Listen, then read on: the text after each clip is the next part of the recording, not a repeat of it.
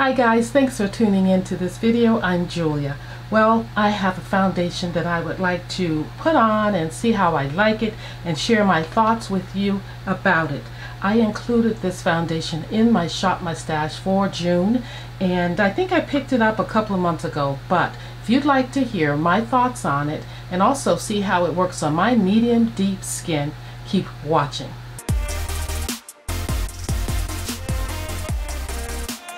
Okay guys, so this is the foundation.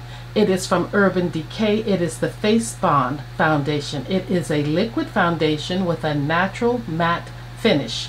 It has a 1-year shelf life once opened, and I chose this foundation because the hot dog days of summer are approaching. You know, that sticky weather, that humid weather, and to me that means I want less makeup. So I'm going to wear less makeup, but there are days that I really want to have on makeup. I want my textured skin to look a little smoother when I'm going out. So I thought I would pick this up. Now listen, I am all for tooting your horn if you can back it up. And Urban Decay claims are enormous for this foundation. For one, it says that it's waterproof for up to 24 hours. Humidity proof, lightweight, smudge, and transfer resistant. Also self-setting and light to medium coverage. Wow, what doesn't it do? It's got me curious. Now, I think this foundation appears to be everyone's best friend, or I mean at least for all skin types. I don't think there's anybody out there who wouldn't want to wear it, especially since there is 3% niacinamide in it, or B3, which has skincare benefits, helping to improve the skin texture. I think it says about 4 weeks you should see a difference in the skin texture. All of that is in this little bottle. I mean, is there a genie inside of here or something? Okay, so I'm going to get busy applying this, but first I want to let you know I've put on my sunscreen and let that sit. So let's get to it. Alrighty, I put on the Urban Decay. This is their all-nighter face primer grip, and it feels just like it says, lightweight, and it also makes my skin feel hydrated. So that's nice. I've let it sit for a minute, and now I want to go into the foundation. Now here's the foundation package. This is what it looks like. Kind of small, right? I think it's 1 fluid ounce in here, and I'm going to get busy with it. Double check on that. Yep, 1 fluid ounce. So this is the foundation, like I said, and we're going to get busy putting it on. At least I am, and you're going to watch, right? Okay. So Urban Decay says that this foundation can be applied with a sponge, a brush, or your fingers. So if you do it with the sponge, it's a light coverage, medium coverage with the brush, and full coverage with your fingers. Note, now I want you to know this. This foundation is self-setting, so that means it dries down quickly. And what I think I want to do is start in one area and then work my way to another area. For instance, I'm going to put a little drop here and then work it in. So it looks like it's a good color for me. If I haven't told you, I am in 29 medium deep. So since it dries quickly, because it's self-setting, I'm going to work pretty fast over here with the brush.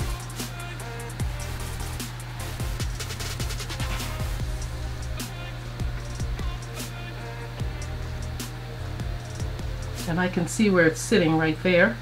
And then I'm going to put a little bit more on the brush, as you can see, and work it in here.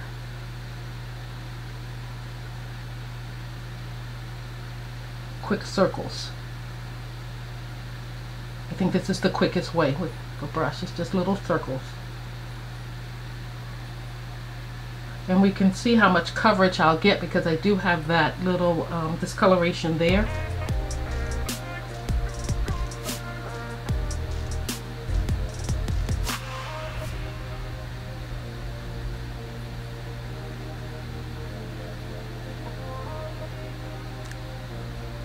Okay, now I'm going to take my finger and put this much on it and tap it in here and start to work it in a circular motion all around. This should give me the full coverage over here.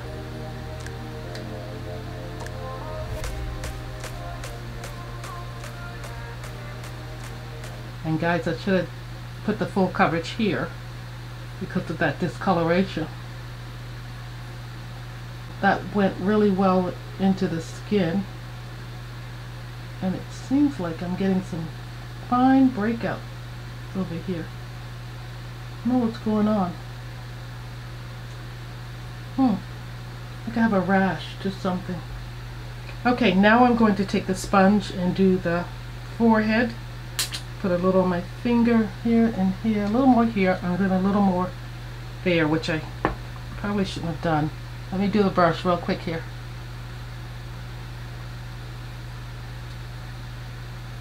Finger here because I thought I needed full coverage on the nose.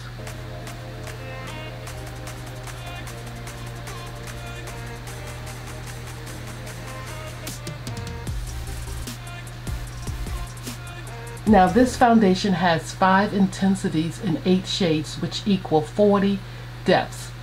And again, I chose 29 in the foundation, and that is the medium deep neutral. And I'm thinking it's looking quite well on my skin.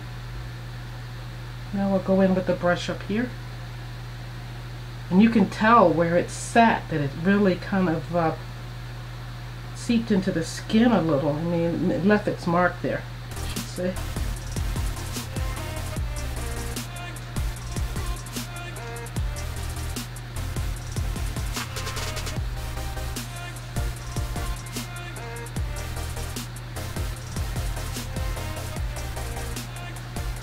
Just going all over the face with the brush, bringing it down my neck.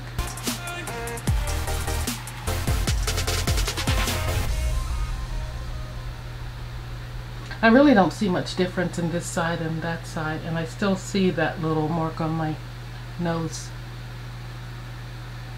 It only says that you get full coverage when you use your finger.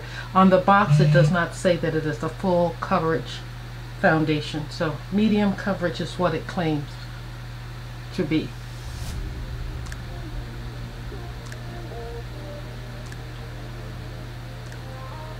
Okay guys, I have that on my skin. I'm going to go away and do my eyes and the rest of my face and come back and tell you a little bit more about this lovely foundation. I'm saying lovely. It appears to be lovely, but it's the Urban Decay. This is the face bond. It's supposed to bond to the skin, bond to the face foundation. So let me do the rest of my face and I'll be right back. Okay guys, I have the foundation on with a little bit of eyeshadow on. I use Urban Decay, my brows, the regular, just LA Colors for the brows, and I have on a little bit of blush and lipstick. The blush is from Tarte and it is in Peaceful. Very lightweight looking color, great for spring and summer. That's it there. And for my lips, I have on Urban Decay. I have on Accident, one of my faves, or the fave from Urban Decay. I love that Urban Decay likes to use metal in its packaging and in its products. So they did the same thing with this packaging here. It is beautiful in its little plastic bottle, 1 ounce like I said before. It's plastic, lightweight, and it has a patent pending dropper. I think it's travel friendly, so you don't have to worry about it squirting out and getting all over things. Even when you store it in your drawer, you should be safe with that. So ease of use, definitely. Transfer resistant, let's see. It feels good on the skin right now. I get minimal on this tissue, so that is good. And it looks like my pores are kind of smooth out. They're not gone. I still see them. The foundation sits pretty nice over and in it, the texture pretty well. I like that I don't see any oiliness or shininess, and if I want sheen, I can add it. Now let's look at the value for money. Remember that this foundation is a trifecta. That means that you have a foundation here, you have a serum here, and you have a powder here. It retails for $40, and again, it has a 12-month shelf life. So you get some pretty good use out of it if you choose to. So foundations alone would average between $16 to $146 on average. And then a serum is about $6 anywhere to $160. And a powder, I'd say you could spend from $6 to $90 for a powder. So tell me, what do you think? Do you think there's value here? I kind of do.